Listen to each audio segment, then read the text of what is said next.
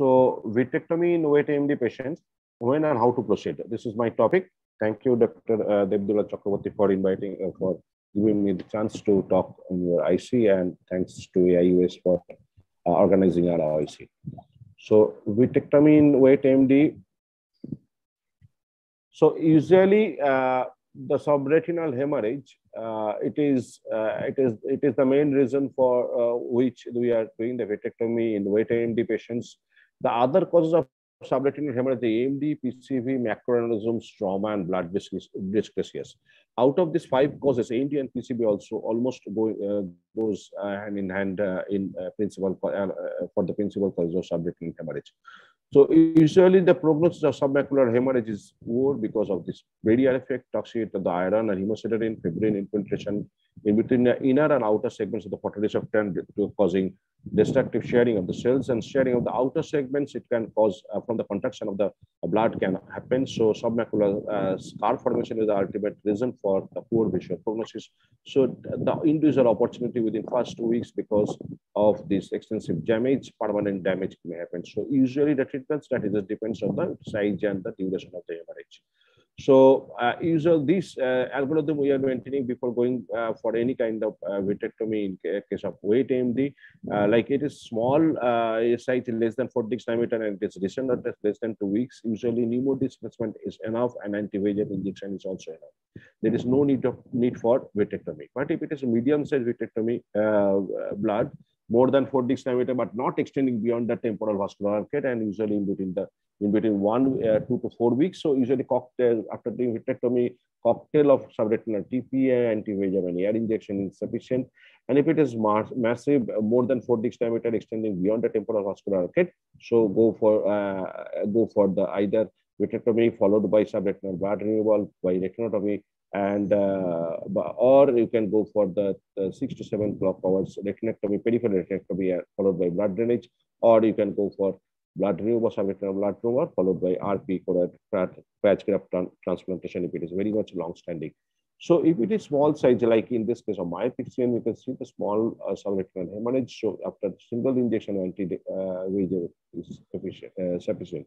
So in cases of medium-sized blood, if it is not extending beyond the temporal vascular artery, and most of the blood is inferiorly, and fovea is just covered with the subretinal blood.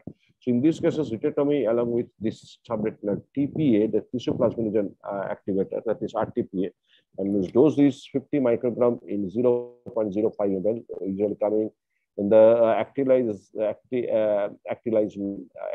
20 milligram in 20 ml of injection. You can just use 0.05 ml out of it. And now it is a case of sub-neurosensory retinal sub-RP hemorrhage, vision photochromic close to face, we are accurate. And you can see the both are neurosensory sub-RP hemorrhage. And after doing vitrectomy, I've done the PVD induction, the injecting TPA subretinal just behind the neurosensory retina, as well as sub-RP. Basically, sub-RP TPA is not advocated because of systemic absorption is more. So wait for some time. Usually, it 15 to 45 minutes waiting time it is required for adequate plot lysis. Then inject subretinal anti-VEGF along with air injection, do fluid exchange. So after this kind of intervention, you may get this kind of results. So it's a very good. Vision improves a lot, and you can see the complete complete resolution of the subretinal sub-RP blood. So coming to my second case, where there is vitreous hemorrhage and subretinal hemorrhage was incident diagnosed. You may think it is a case of post-BRP or post-diabetic, it's diabetic post-PDR case, but still after clearing the vitreous hemorrhage, you may detect this kind of submacular hemorrhage. Not that much, still the macula is almost covered with the subretinal blood. So inject subretinal TPA and just blob-like elevation in 2-3 areas, but basically most of the blood is inferiorly. So little bit of elevation is required and followed by subretinal anti-VEGF, and air is sufficient to manage this kind of cases. And post-operatively, you may get subretinal old blood inferiorly, but macula is absolutely clear. You can see except subretinal neovascular membrane is there. These are all non-drainage techniques. This is coming to my drainage techniques.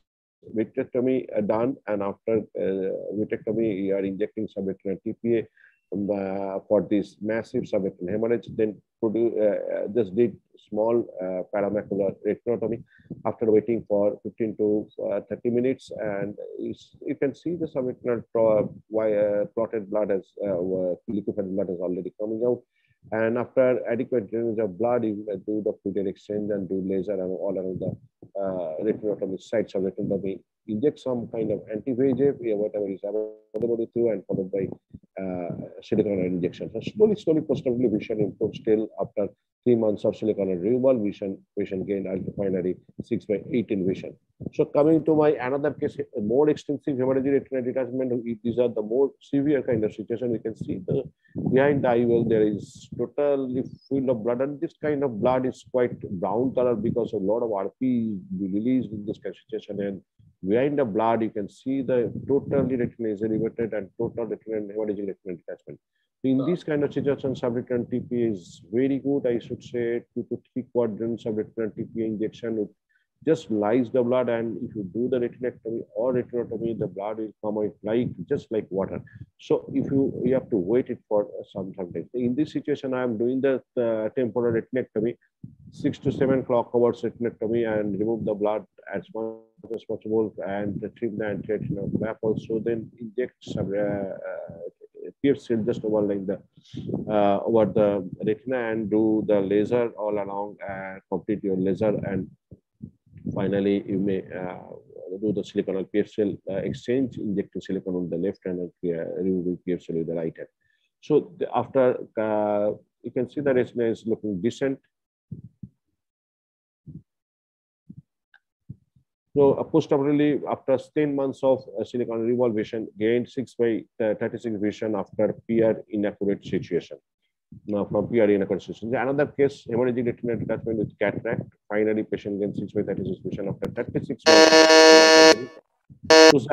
Now coming to the subretinal blood removal, the autologous RP choroid patch of transplantation where retina is not elevated. You have to create blob-like elevation of detachment, but where the retina is already elevated, like hemorrhagic retinal detachment, you can do peripheral retinectomy, temporal creating giant retina, remove the blood, and then remove the blood all along the whole as much as possible, coming to the submacular area. And when there is flesh in neovascular membrane it is detected, you have to remove it gently, especially with the ILM forceps, and finally you have to remove it almost and just try to remove the blood and do gentle potting for the feeder from the feeder vessels, and finally you can go for the RP choroid padgram transplantation. These are meticulous surgery with the like bilateral situation using Chandler's, right? Take the RP choroid padgram transplant from the under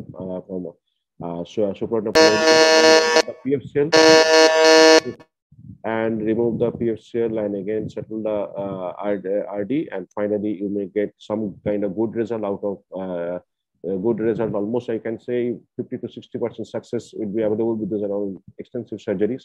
So hyphema, extensive scarring, hypotonia, and recurrence of subretinal blood are some post-operative problems. You have to take care of all these situations. Thank you.